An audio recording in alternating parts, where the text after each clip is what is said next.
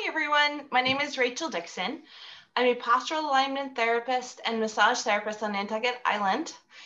And I am going to be teaching a class today that is on getting up better and going upstairs better.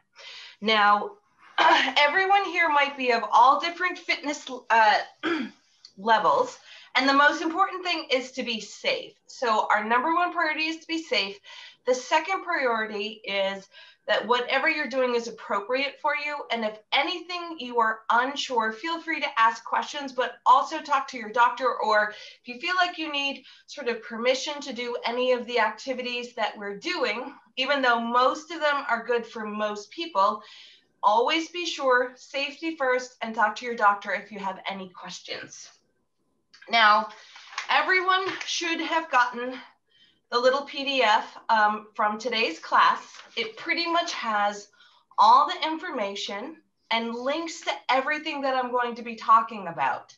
So if you look in your emails, you should have it, but you won't need it for today's class.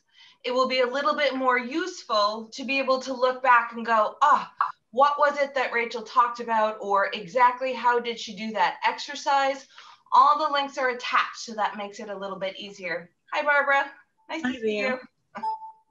All right, so this class was really, it's a little bit different, but it's based on a class that I taught last year, because one of the most important things that we can do is to be able to live safely at home, is to be able to get up from the ground. And a lot of people don't realize when they start to lose functional movement. And by functional movement, I'm talking about movement that is able to help us get through life and break down into the little pieces of it while safely. So a lot of times over time, people don't realize that they've had little deficits that keep us from being able to live safely at home and live independently safely at home. And we all want to be able to live independently and safely at home. So whatever stage you are in life, even if you have a lot of these functional movement deficits, or you have a few of these functional movement deficits, something in today's class will be able to be useful for you. And I would say that today I'm breaking down quite a few pieces of being able to get up from the ground, but also the health of your foot, and all of our foot classes, which are listed in the library YouTube, are also incredibly helpful.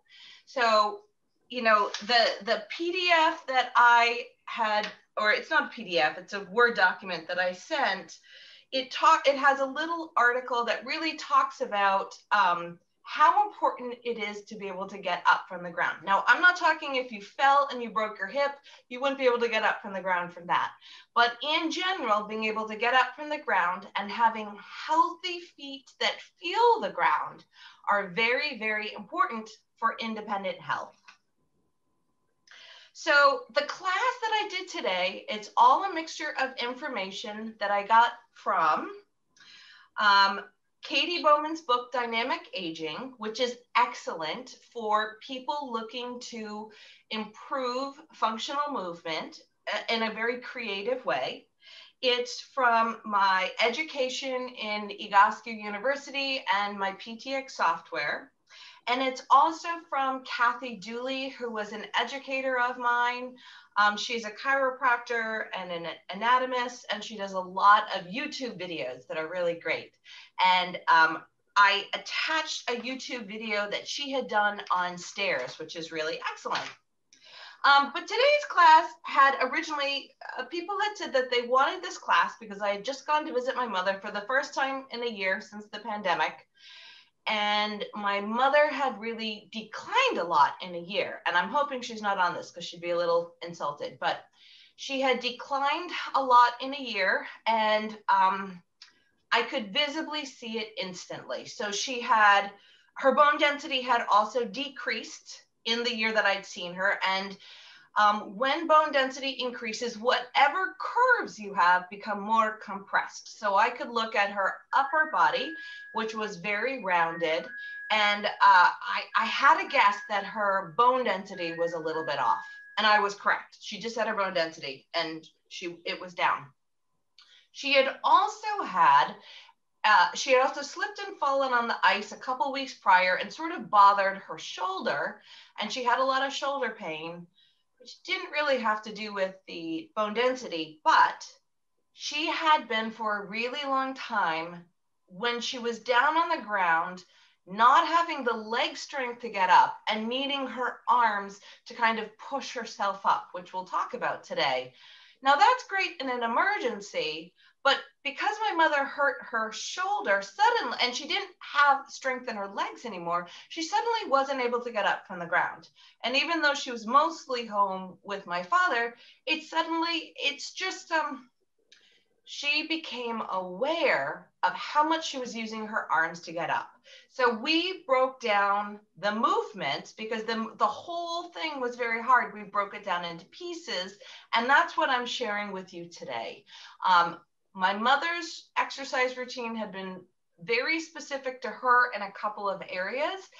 Most of what I'm doing today is the same for you guys, but I've taken out one specific thing that was a little bit different and added on a few more general ones. So if you have any idea or any interest in really understanding why it's so important to get up, I did attach a link. There's also some great books that I can share with you, but one of the best books simply for breaking down functional movement for people who are older is Katie Bowman's book on dynamic aging. It's really excellent. Okay, so what do we have to do to have functional movement? And functional movement really is aligning the body from the bottom up. And we've talked a lot about this. If this is your first class, most of my classes talk about postural alignment therapy. And with postural alignment therapy, we are really looking to do exercises that are going to align our body properly. And by properly, we ideally want to have all of our major joints pointing forwards, as opposed to maybe my knee pointing in this direction and my shoulders pointing in this direction and one hip being higher, or in my head being twisted, okay? When we think about it from the side, and no one has perfect posture, right? Including me, but we're going to want to find that our joints are all loaded properly. So my ankle is where my center of gravity, or my pelvis, is then going to be loading through my ankle. And then my shoulders are over my hips. And then my head, sort of by my ears, is aligned over my shoulders. Because our joints are really meant to be what supports our body. And our joints, using full range of motion, is really how our joints become healthy. Lots of people need hip replacements and things like that because they've overused a little piece of their joint and not really used their joint properly over a really long time. When we have some movement deficits, one of the best ways to work on it, in addition to aligning the body properly, is to break down the movements in little, small, manageable parts, build up the strength and the muscle coordination of those smaller parts, and then put it together, okay? For example, if I were to be up here and I'm gonna go down to the ground, okay? There's many ways of doing it, okay? But different ways are, we're going to, get all the way to the ground, and maybe I'm gonna put my hand down or something like this, right?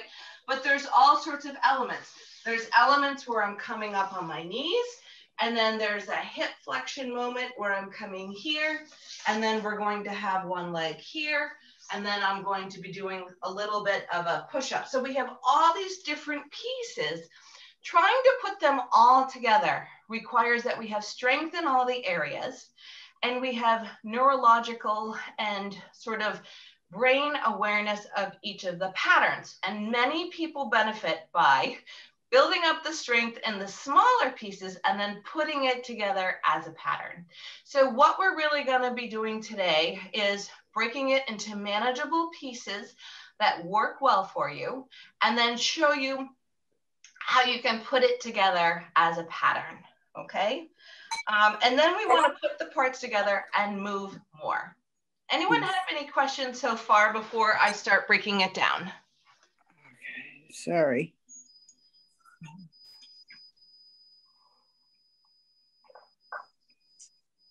Okay, so we're going to start today with creating a stronger, properly moving lower body without overusing our upper body, and then ideally learning about going up and down stairs. So most people, when they're getting up from the chair, we'll start with getting up from a chair and then we'll get up from the ground, okay?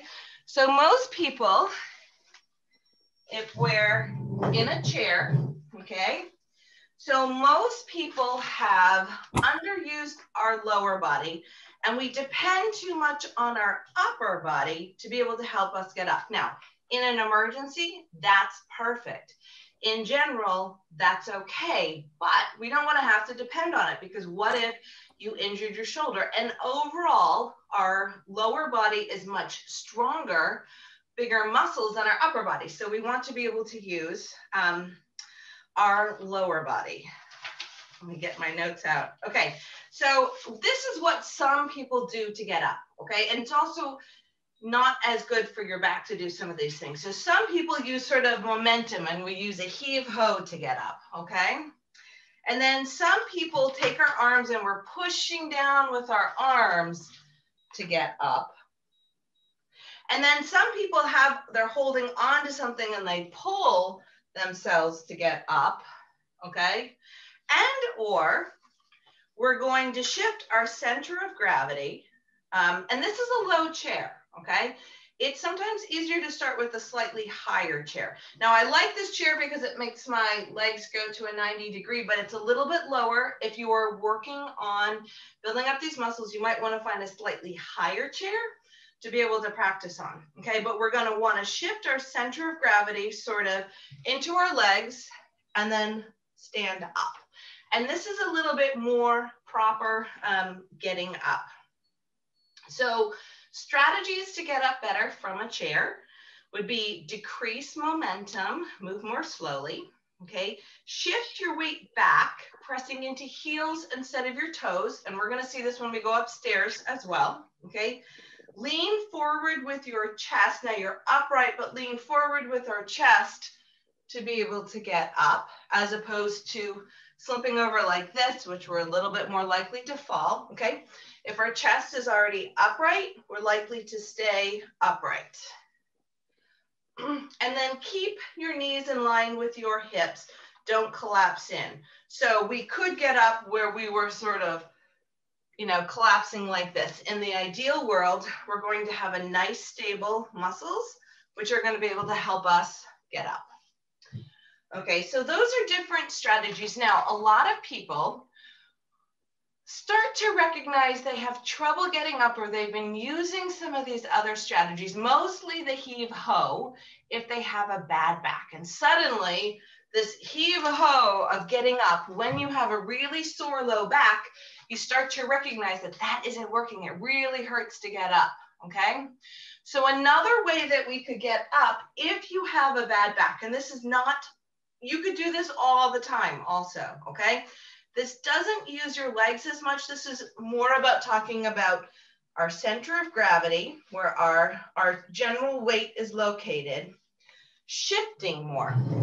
So if I had a bad back, okay, and I was getting up from this chair, instead of heaving forwards and having a sore back, I'm going to take my legs. Let me try going back a little bit so you can see my feet. I'm going to shift my weight. I'm going to shift one leg forward, okay? I'm going to shift into, so now I'm here, and then I'm going to come upright, okay? Again, this is a low chair, but I would get up like this, and most people with a really aggravated back can get up more easily with that than they can. Now, I did attach a video of the whole getting up from the ground. And I got to tell you, there's different ways that you can rate how well you can get up from the ground. I cannot get up from the ground perfectly at all. Just so everyone knows that everyone's at a different place in their world. The perfect get up, okay, is somewhat dependent on not using your arms at all and rarely using any of your joints. So they actually start with, and this is what I cannot do, you start with your legs right here locked, and you can literally stand up from this. But I can't do that. In fact, I haven't even been practicing. This is something where the more you practice, the better it is. I really got to tell you, even when you are 46 and you are practicing this, the more that you do it, the better that you get at it. Because it's partially muscles and it's partially neurological, just awareness of how to do the movements. Okay, but what's really going to help with breaking down the movements are 2 or 3 different of the Egoscue exercises that I really like. One is the Egoscue sit to stand, and one is the Egoscue hero squat, okay? So Egoscue sit to stand. Now, in the perfect world, okay, you are going to have your hands up like this with your elbows back, okay? What that's going to do is it's going to create a straight upper back. It is going to make a little bit of work between my shoulder blades, because I spend, you know, like 8 hours a day massaging like this. So my back wants to go like this. So now I'm creating work in my upper back extension, okay? And I'm going to stay upright as much as I can. I'm going to shift into my legs and I'm going to stand up. Now, while I'm doing it, okay, my feet and my knees are ideally pointing forward, okay? So this is more the advanced way of being able to do it. However, these are ways of making it a little bit easier, okay? If you have trouble having the strength to be able to do this, okay, first of all, you want to start about midway in the chair. So I'm not all the way back doing this. I'm sort of starting about midway into the chair to be able to do this. The other thing is breaking down pieces. It's going to be easier even if you just had your arms out here. If you have trouble getting up, you could even have something where you're not necessarily pulling yourself up, but you have this for stability, okay, if you needed to grab onto it. So I happen to have a little bar right here, and I'm not using it to heave myself up, but I have it just in case I needed it. It's also keeping my shoulders sort of not using it to push down on something. It's keeping my shoulders in slightly better alignment. Now, if you have trouble getting down from a chair, even as low as the ones that you have, to build up strength, find a higher chair, okay? You're better off building up strength with the proper joint movement than you are doing it sort of poorly, okay? Because it's also neurological. Now, this is slightly unstable, but now I'm higher. You can see that my hip angle is a little bit different, okay? And now when I go up, there's not as big a movement.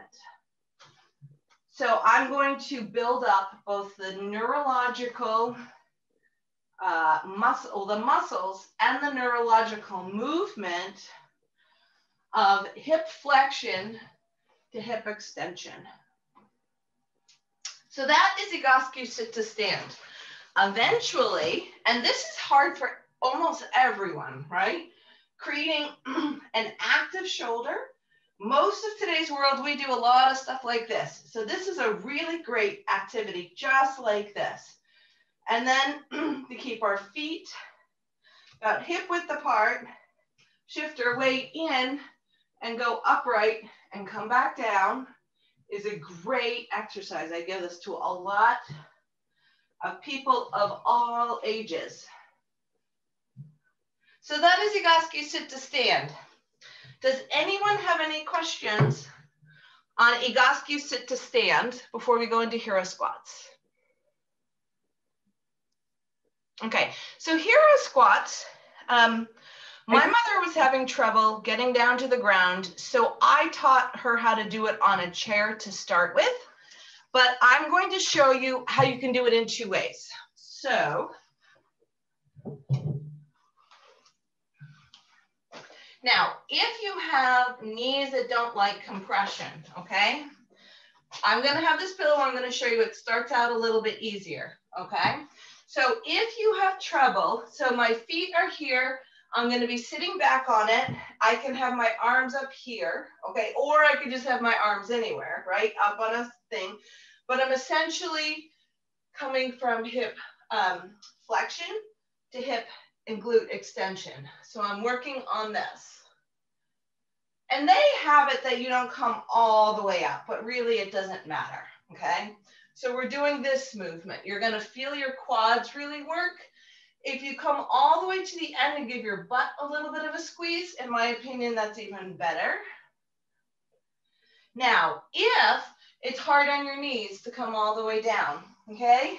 Or this feels like it's too much muscle work, you can take a pillow. This pillow might be a little bit big, but you can take a pillow. So now I'm not compressing as much. And I'm able to come up and down and up and down and up and down. Now, my mother was having trouble getting down to the ground and she didn't have really good mats and things like that to do it on. I am on a very soft mat, which is easier on my knees, okay? So to start with though, I had her come up to a chair. I'm not sure if this chair is gonna look right, but we had right here, and I just had her, the chair was a little bit bigger, but I just had her do sort of the hero squats with this, okay? Because she still got that hip flexion and extension, and she didn't have to get to the ground and hope she could get back up because her arm was sore.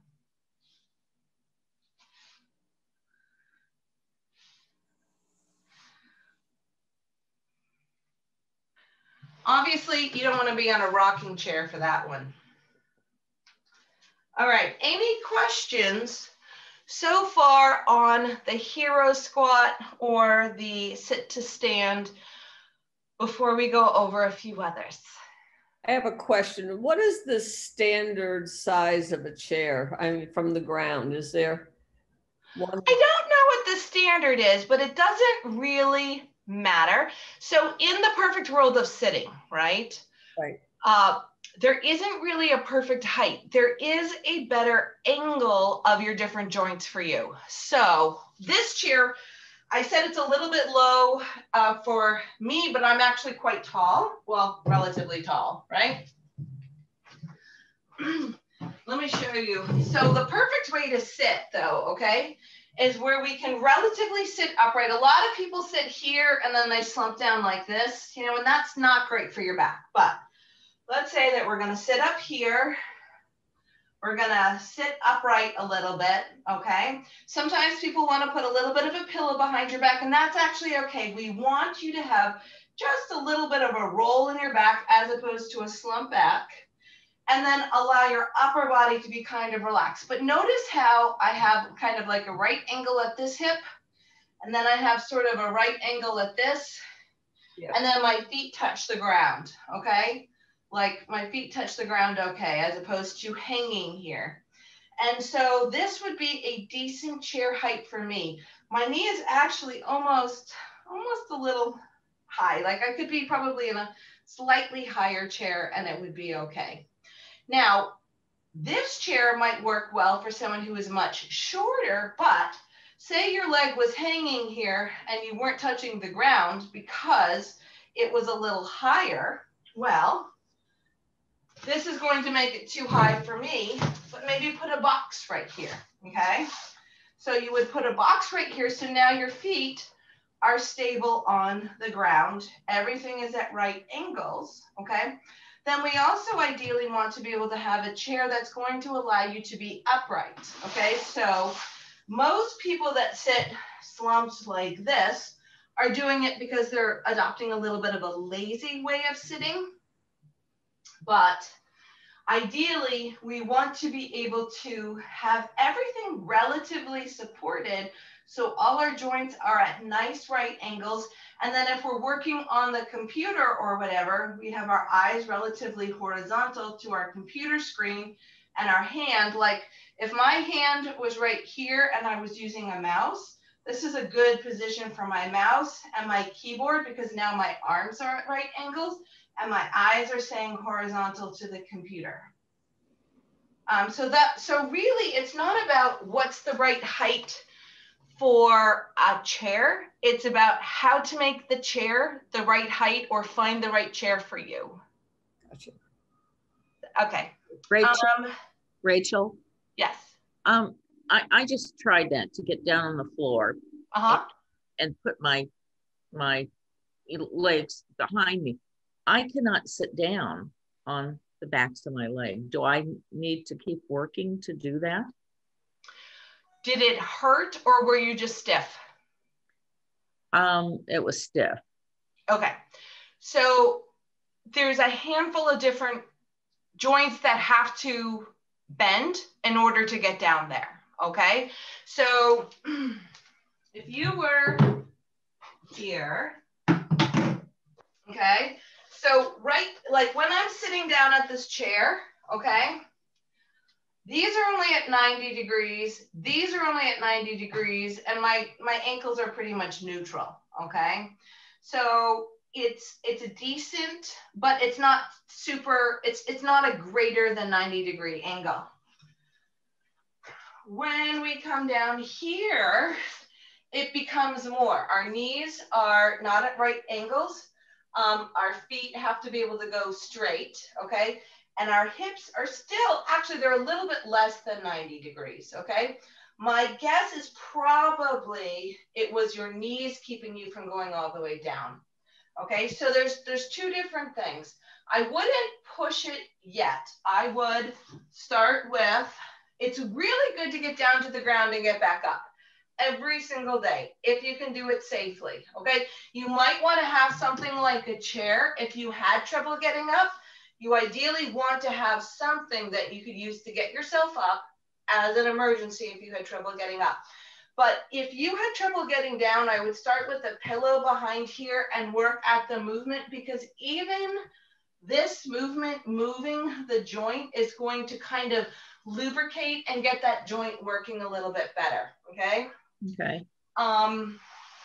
The other thing, I know I've talked a lot in mobility classes about like original strength mobility drills, okay? And if your hips are really sticky and tight and various different things, some different rocking like this, and really that you can almost stretch, like I'm gonna open my legs a little wider than hip distance, so I'm sort of rocking back. My upper body is kind of upright. I'm not flexed like this, but I'm gonna rock back a little bit. And then I'm gonna rock a little bit to my side. And then I'm gonna rock like this. And it's not to be painful. It's simply to kind of lubricate and get the joints moving a little bit more. And there's probably different levels if you look at original strength. There's other people that work on mobility drills like that, including probably Katie Bowman, but I would, one, start with the pillow underneath your legs, and just the movement of getting that strength is probably going to get your hips moving a little bit more, okay? I'm not talking about pain, I'm just talking as long as it feels comfortable enough, okay? And then the next thing is you might want to look at some mobility exercises for your hips. So the ones that I was going over today is a little bit more strength, but not really lubricating the joint as much. Okay, thank you. Yeah, okay. So there's other pieces to getting up from the ground, okay? Let me go over those real quick, and then we'll go over the other things that I was going to talk about. So there is an element where if you were to get down to the ground, you're sort of down on one knee or down on both knees. And then if you were down on the ground, it might look like this, okay? So really, it doesn't matter how you get up as long as you can get up safely. So really even, okay, if you're not sure how things are, have something nearby that you could use to get back up, okay? To get back up if you needed help, like a chair or this. But eventually, okay, there's multiple ways that you could do it. And even though you lose a point for hands and knees, theoretically, really doesn't really matter. There's a little bit of a heave-ho, but like for me, I like to practice, like this hip is always a little tighter for me. I can feel it. It wants to go up a little bit, but I'm going to just practice. It's a little bit of a glute exercise.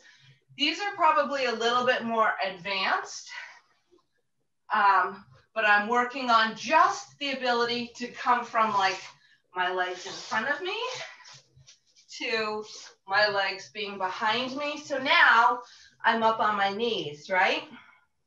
This is where that strength of the hero squat's coming up, okay? I'm able to be up on my knees, but now I'm able to be upright. And I didn't really talk about, but the next thing is balancing on this one leg or holding on to something, right? Bringing the leg in front of you, sort of being able to balance here. And this is actually, Barbara, where a good exercise can be. If you were to practice then bringing this leg forward, okay, and then just playing with some mobility in this position, like I'm taking my pelvis and I'm not to pain, but I'm just playing with it and stretching a little bit and feeling where it goes, okay? Or this one. All right, so when I do this though, I'm having to balance mostly on one leg, okay? So if you need to, have something nearby that you could have, because we want to have safety first, okay? And then theoretically, you could hold on to something to help you up, even if it's just to feel like you're stable, okay? But eventually, we want to be able to come up. Now, in the perfect world, right, we might have our weight shifted in the back leg and a little bit in the front leg, okay? So we're going to come up like this and maybe go like that. Okay, so this is a little bit more advanced.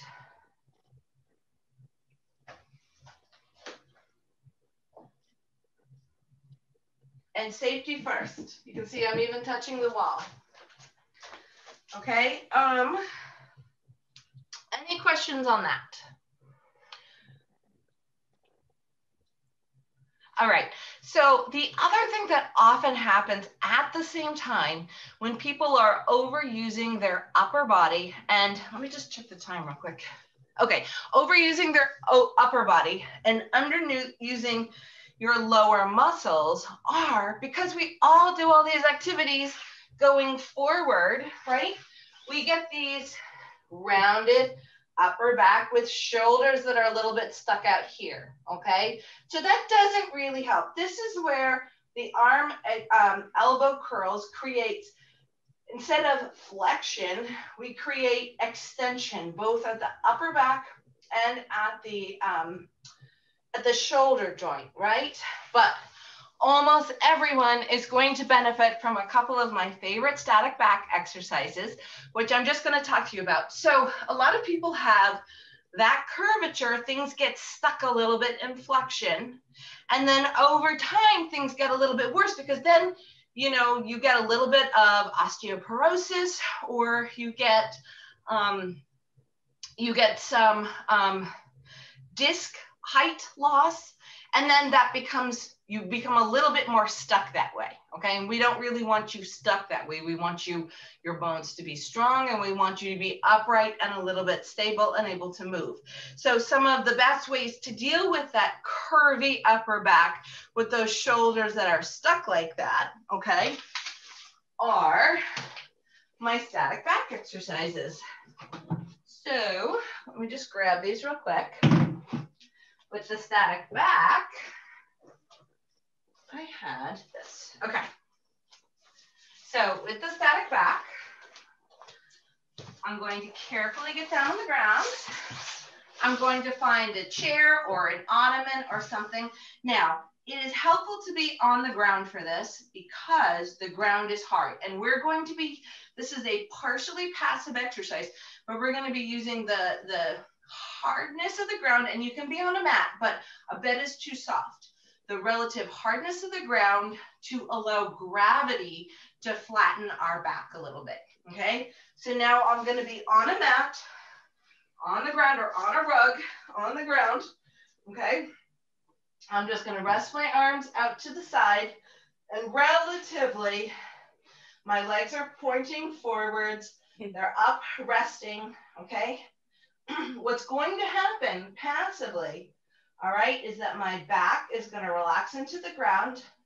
My upper back is going to relax into the ground, okay? If one pelvis was a little higher than the other, gravity is going to allow it to even out. Same with up here. Now, if I have such a curve in my upper back that suddenly my head is looking like this, where more my chin is going to the ground, okay? And when I go like this, it's still chin is up to the ground. Then I'm going to put a little pillow behind my back so that my head stays neutral like this, not tucked like this.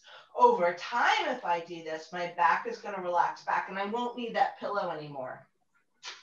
So you can start with this one for a couple of minutes. And then, okay. Then, because, remember how I talked about we want to keep the strength in our pelvis and I want to keep everything aligned? When we're already in this position and we've allowed some rotations, unrotations to happen and our back is relaxed, so this is like sitting upright, but not having to work at it, okay? Really great if anyone has a sore back for almost any reason, or we've just been sitting every day. I really love this as my everyday exercise. But now I'm going to take a pillow and I'm going to put it between my knees. And then I'm just going to squeeze and release, squeeze and release, squeeze and release. And I'm looking for equal pressure left to right, not kind of squeezing more on one side and moving. I'm looking to keep it kind of right in the middle. It's going to be squeeze and release, squeeze and release. And this is stabilizing much of the pelvis muscles, okay? With most of us, this is going to be what we need. Every once in a while, someone might have more of an issue where we're stronger in here and we're weaker back here, and then we could put a band around our knees and then open our legs out to the band. And this is going to be, while we're already passively working on aligning our upper body, we're going to be working on the muscles to create a little bit more pelvic stability. And then I'm going to show you at a different angle. While we're already in this position, okay, now my feet are touching the back of this chair, but I'm going to do, pretend they weren't, and I'm going to do ankle circles in one direction. Then I'm going to do ankle circles in the other direction, and I'll show you what this looks like. And then I'm just going to point and flex. And this is going to work all the muscles in our lower leg. In all my years, I've had one client that did not find this fatiguing, one. And I've worked on semi-pro athletes who are really in good shape. Okay, so what those circles look like were circles like this in one direction, circles like this in another direction, and then pointing and flexing. All right, so what those are going to do is it's going to help align our body more, okay? So we're not slumped over like this as much, okay? It's going to help our shoulders become better in alignment, so it'll be easier to come create this active work right here. And then we're building up the lower leg strength, and we're creating a little bit more pelvic strength. So before we were working with flexion and extension, which was really like the quads and the glutes and hamstrings, but then we were working a little bit of the adductors. And if we went out in a band like this with our legs, we would have been doing the abductors. Any questions before we get on to stairs real quick? All right, so the point with stairs, okay, I'm going to show you on this, but it's not perfect. I did a video, I attached a video that Kathy Dooley did, and I'm really taking it directly from her. But did I not? I think I did, just a sec. Okay, so going upstairs. So this was designed if you had knee pain going upstairs, but really it's about creating a functional body position as you go upstairs so you don't cause knee pain and so you do it correctly, okay? Because a lot of people either do it incorrectly and then you have knee pain because you're overstimulating the knee, okay? And or you don't really have enough strength to be upright and go up the stairs, and so you do things a little bit incorrectly, okay? So the first thing that you want to do is think about having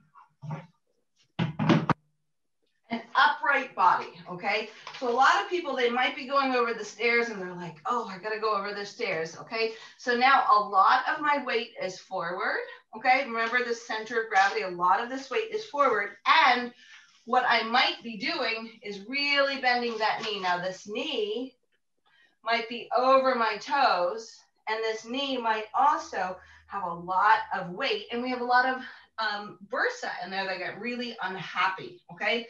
So this is not the perfect example because my foot doesn't really fit entirely on this. But what you want to think about going upstairs, okay, is think upright with your body, okay? Think about heel strike first. Think about make sure that your knee doesn't go over your toe. And partially tuck your pelvis a little bit, okay? Just a little bit. And that actually helps you keep a little bit more upright versus tilt forward, okay?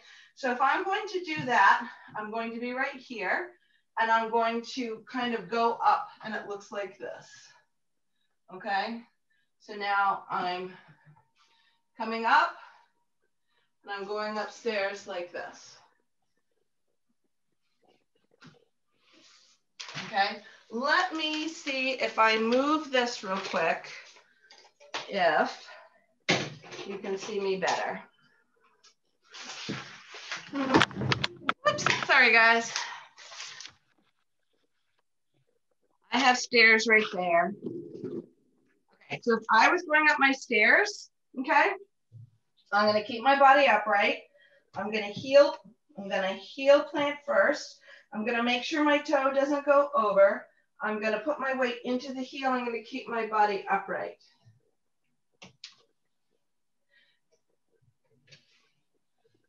Now, ironically, when you come back down, you wanna do it similar as well. I'm almost going to heel strike first. Now, I don't exactly heel strike, but a lot of people want to do toes first and then bring the heels down. And we kind of almost want to try to go like this. I can always try.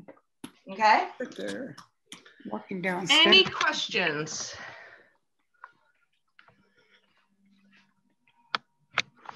Let's go turn it around. I go upstairs. Any questions on going up and downstairs? Oh, she's talking about going up and downstairs. So you really have to rethink and rewire your brain instead of relying on your toes. Yes. So here's the thing. So when we think about the other thing that Kathy talks a lot about is so we've often talked about what your joint's responsibility is. Our hips and our ankles are meant to be mobile, and our big toe is meant to be mobile. The rest of them are meant to be stable. So a lot of times we have sore knees going upstairs, or we have sore knees in various different ways because we're using our knees as a joint in a way that it's not meant to be. It's meant to be like in alignment with things. And if it has to move too much left to right, it will have a problem. So I've done whole classes about that, but yes, sometimes what you have to also do is reassess. If you're having problems with some of these things, reassess how well your hip is moving and how well your ankle is moving, okay?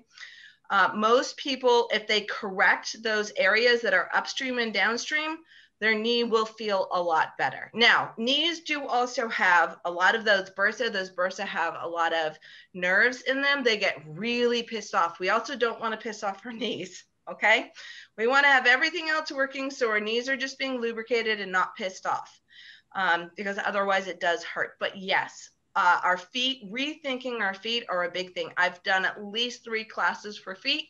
I will probably do more because in my postural alignment work, I find stacking the body is very important, but one of the bigger issues that people have is a relatively non-functional foot.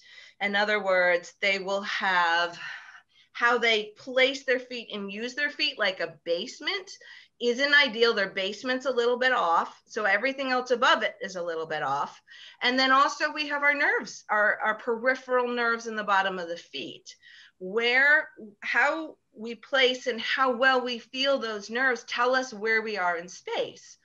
The nerves do, as one ages, or if you have diabetes or things like that, the nerves become less healthy, but you can improve the nerves in multiple different ways, using different stimulation things and working just the toe muscles to improve it. Now, here's the interesting thing. Toes are meant to be reactionary, like to push off or to move and stuff. They're not meant to be weight bearing. Too often we weight bear in our midfoot or our forefoot instead of through our ankle. And that is one of the issues where people get plantar fasciitis and bunions really come from too much weight in the big toe and using the hip too much. But, essentially we're not loading the ankle, we're loading the part of the foot wrong, improperly. So there's always things that you can do. And sometimes things have gotten really far. You can always improve it, but you might not go. But you can always be in a better position than you are now, even if you have diabetes, even if you have big bunions, even if you have these other things. You can always improve it a bit. Rachel, if you wanted to review your videos on the foot, could you somehow let us know which ones they are, if they're on YouTube through the library? Amy, do you want to answer that? Because they are. Sure. If you look at the email that I sent you this morning, there's a link to a playlist that's mostly just Rachel's classes. And if you scroll through those, there's one here, I can tell you. Let me just pull it up. They have the word foot in it, foot or gait. Yeah. Rachel, are you familiar with that website, Gait Happens? I think I've seen it. Yeah, they have some pretty good things on feet there. I'll have to check it out. Yeah. Some of my biggest foot gurus are Emily Splickle, Dr. Ray McCallahan, who's the Correct Toes. Katie Bowman is my great start with foot stuff, but then I really like Emily Splickle for more. And Katie Bowman, I just signed up for a walking gait class that she did with someone who works with foam rollers, balls, and things like that. I just haven't gotten to it yet.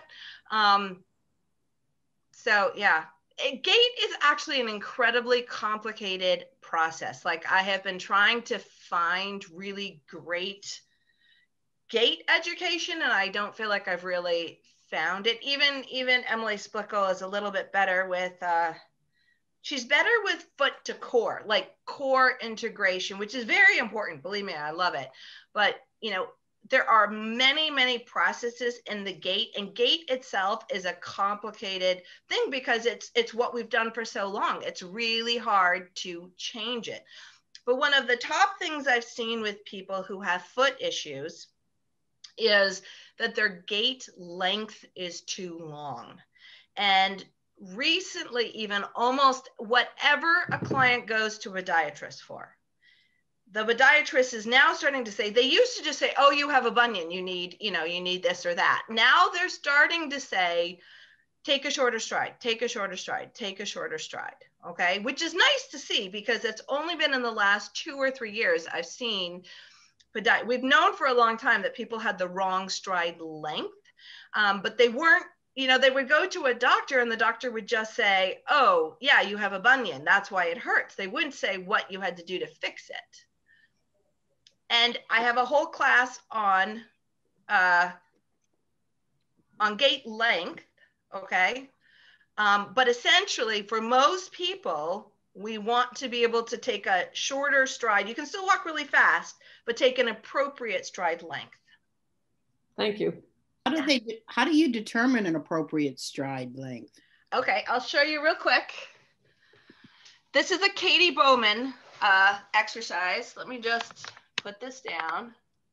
Okay, so I have a half foam roller, see? But you could have a rolled towel. Now this is a soft one. They have harder ones, but you might want to start with a rolled towel, okay?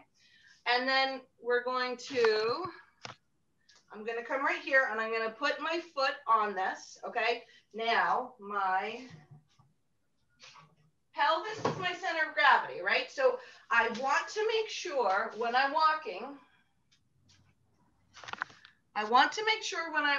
right, that my pelvis is not loading over my midfoot or my forefoot. I want to keep my pelvis over my ankle. All right, so I want to keep my pelvis over my ankle when I do this. I'm going to take the half foam roller. I'm going to put my foot here, okay? Because this is the part of gait where my foot comes forward, okay? My foot's coming forward. I have to be able to have space in my back line to be able to bring my foot up. This is an important part where my foot is loading energy, anticipating that I'm going to hit the ground and move forward, okay? So we're going to come right here.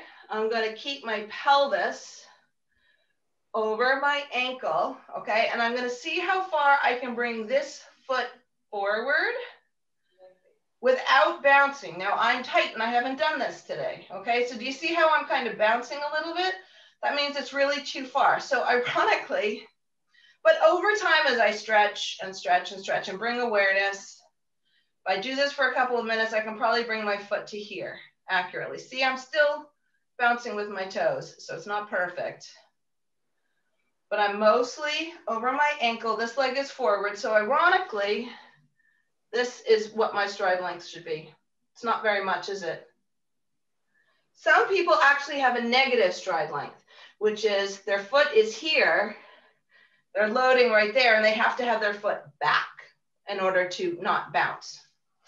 So it's an interesting concept, but that exercise right there is both a test and a treatment, okay? The other thing that you can do, so that's the test, but you could also get this half foam roller and do some time where you're like this, and you probably can't see it right now because of the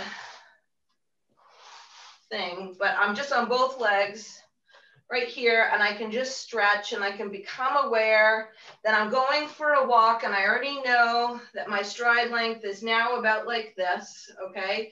So then I go, and so I do this before a walk, and it's going to allow me to lengthen my walk. Then I'm going for a walk. If I'm gonna start walking this big, okay, what's gonna happen? I'm gonna have to tilt my pelvis forward and tilt up at my back, okay? Or I'm just tilting my pelvis forward, and I am kind of like walking like this, okay, tilted forward, which we don't want. So then when I go and I'm going for a walk, I'm going to have already stretched out my back line, and I'm going to have a better awareness of what today's gait length should be. So it's ankle.